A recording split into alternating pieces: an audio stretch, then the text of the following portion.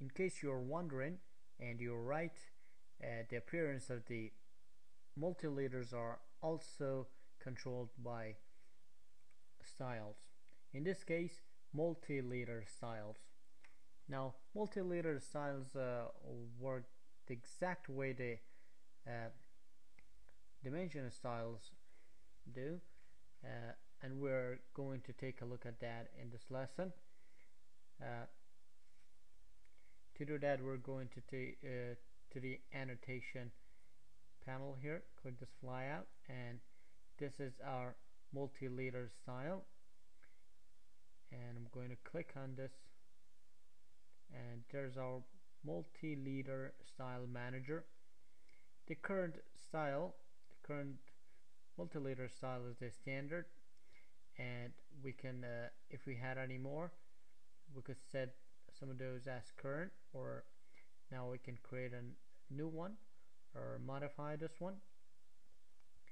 And we have this preview here that we can see the changes. Now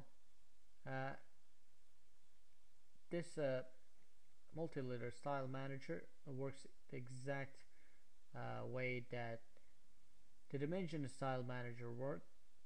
I'm going to press the modify button, and there are some properties here, less than the dimension properties, but we can change all of them, any of them. Leader format, structure, content, and we're not going to look at all of these properties. You can learn more by going to the Learn About Multi-Leader Style. This link here is going to give you a lot of information about this, or to see some information about any other of these specific options. You can hover on them and you can get some information about that. Now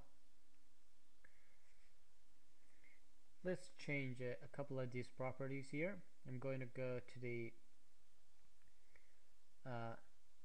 content here and change the text height to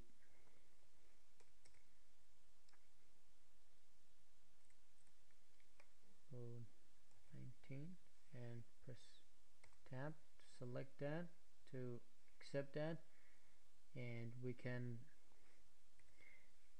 here at the leader connection, instead of horizontal attachment, we're gonna select the vertical attachment, and we can say OK. And if you're wondering, there you can make a new style here, and as the dimension styles, you have to start from another style and copy the properties of those styles first. We're not going to make another style. Cancel and close this. See how everything here changed based on that multi-leader style here. Multi-leader styles are a great way of making global changes on the multi-leaders or your callouts, just like the dimension styles.